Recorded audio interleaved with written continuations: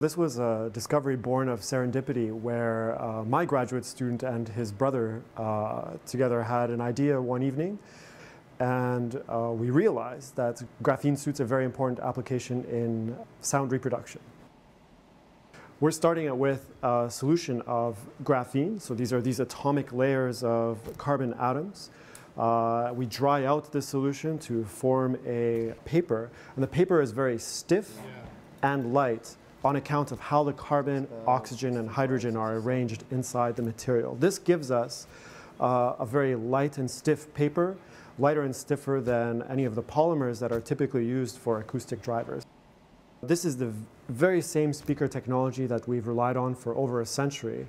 And essentially there is a diaphragm that is pushed backwards and forwards to produce the sound waves. And what's important for the quality of the reproduction and the energy efficiency of the reproduction of the sound is the lightness and stiffness of this material. There are loudspeakers all around us for people who really want to have a nice sound listening experience. We have over-ear headphones. The visual experience of an electronic device is very appealing, but the sound reproduction leaves much to be desired.